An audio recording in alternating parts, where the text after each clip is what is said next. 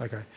I was just interested because I asked Treasury the other day, given net exports is a really important part of GDP, how they factor in these trade deals into their forward estimates, forecast for economic growth, and they said they don't. Basically, they don't have any information, or they don't assume anything for trade deals.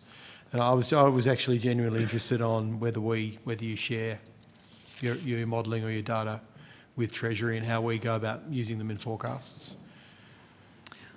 Well, I think it would be fair to say that the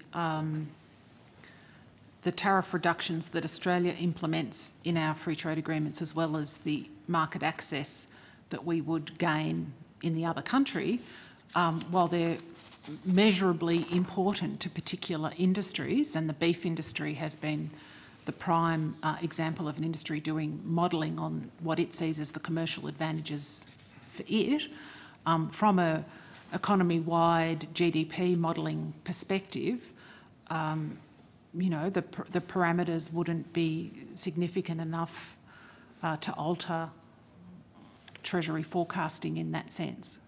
Okay, so even in their entirety, well, what about a large multilateral or plurilateral deal like the TPP? Would that be? Do you think that would be? Well, once again, it would, depends to the extent to which you're reducing tariffs in Australia. I mean, we have such low tariffs now in any case that, they're not going to be of that order of magnitude relative to a global financial crisis or an oil shock or something of that order of magnitude. Okay.